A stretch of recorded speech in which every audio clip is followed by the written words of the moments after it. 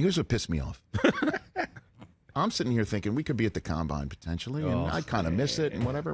And I'm trying to get ready for my run, which we're still determining when I'm going to do it. If I had to peg it right now, mid-April. How's the training going? It's terrible. This weekend was run around the basement. Nothing to do with training at all. My gosh. That's fair. But I'm going to get there. Good. Daniel Jeremiah, my colleague with whom I share a booth at the Combine. Do you have the tweet, Don? He tweets this out. We're about 2 to 3 years away from personnel departments not caring about 40 times. Whoa. The game's GPS data is going to replace it, he says. Who cares what he ran in the 40? I know exactly how fast he ran in game conditions, and I have 5 years of data for context. And the number of people that then chimed in, like, yeah.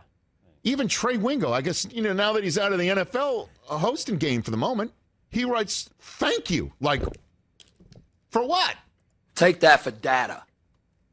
What's with the 40-yard dash hate? I love the 40. So I wrote him, are you free to talk about your heresy on the 40-yard dash that got perpetrated on Twitter? That's how I proposed it to him. And he wrote back, yes, I will face the music.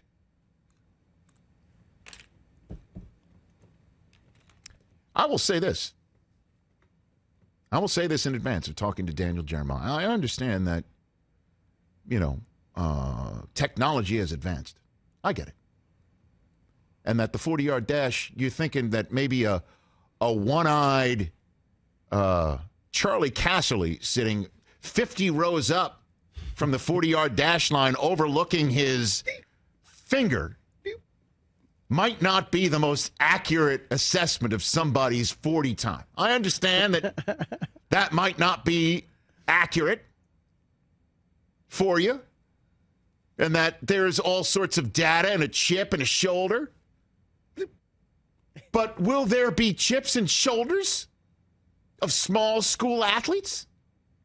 What about the kid that plays at Division III that has a dream playing in the NFL? You don't get drafted because you don't have a chip? No! You run a 40-yard dash. Doesn't matter how somebody, Charlie Casher looking like Popeye, looking over his hand. No! There will always be a place for a 40-yard dash time in the National Football League. Oh, now suddenly we're talking about GPS, this and chip that.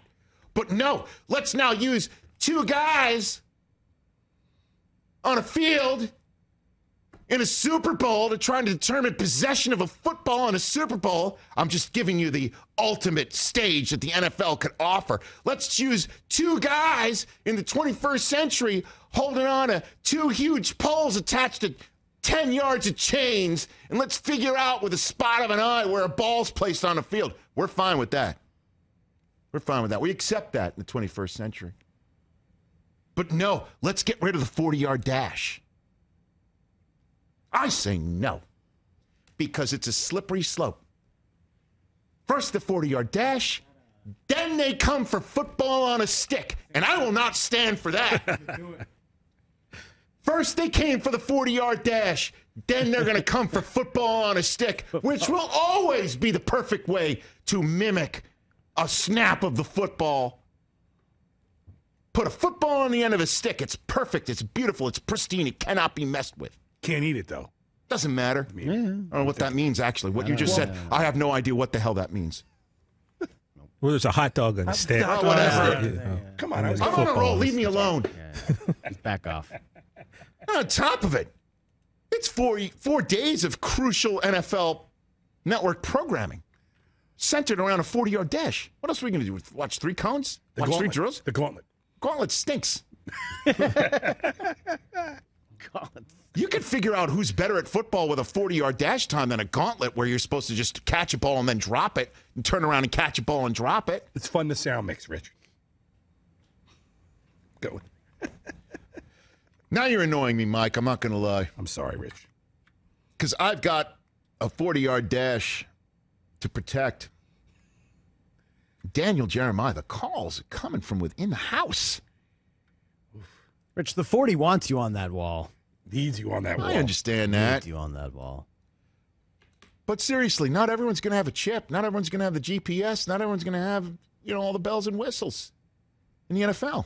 Nope. In the college football world. The NFL will have it. College football may have it. Yeah. Alabama, they could probably figure out what your 40 time is when you're 12 years old. Hey, you watched all the way to the end. Thanks for that. Watch more right here.